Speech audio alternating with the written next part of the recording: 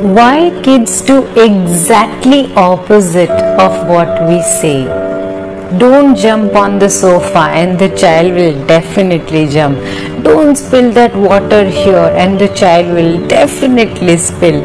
Don't write it on that table and the child will write it right there. Why? Is there something wrong with the child? No. Is there something wrong with you? No. But there is something definitely wrong with the words we are using. Understand here, we are telling child what not to do. Please don't jump on the sofa. Now the child got to know, okay, I don't have to jump on the sofa, but I want to jump. Where do I jump? We haven't provided them an alternative.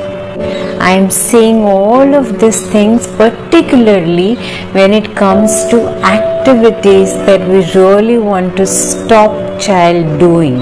This has absolutely no application when it comes to life-threatening situations.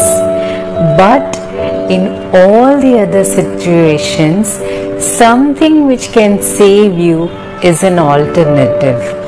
Don't jump on the sofa. If you want to jump, please jump on the trampoline. Here is the trampoline. Should I show you? Oh, please don't spill this water here. If you want to spill the water, let's go in the bathroom. Take this water. Now you can spill it here. So change your words and see the magic. Also save this for yourself as a reminder and share this with every other parent who you think can benefit from this suggestion.